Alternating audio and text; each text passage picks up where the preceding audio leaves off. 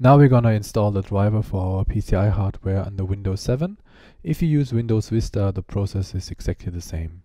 To start, you go to the download page on our website and then select PCI audio hardware and then the driver for your product. In this case, I'm using a Maya 44 XTE PCI Express interface. Now I'm downloading the latest driver and I'm saving it on my desktop to make it more convenient and find it later more easily. When the download is completed, just close your web browser. And now we have to unzip this file.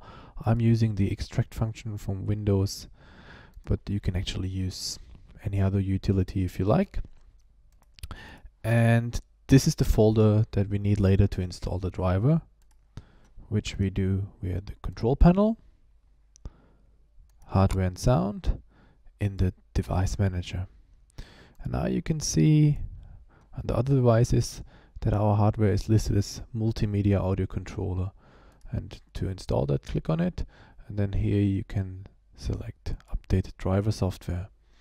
Then choose browse my computer for driver software and select this folder under the desktop. Click OK and click next. When this dialog appears, confirm it with install, and now the driver files are being copied to your system. Once this process is complete, this dialog appears, which you can close. And now, after some time, the driver appears. You have the audio device and the controller device. And it means the installation is basically finished.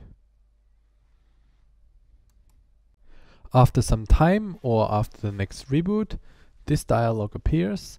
Make sure that you don't click this checkbox and then confirm it with run, because otherwise you would have to confirm this every time you start a Windows. And now the Maya 44 XT is installed, and here on the ESI icon you can launch the control panel, and now you can use it in your applications.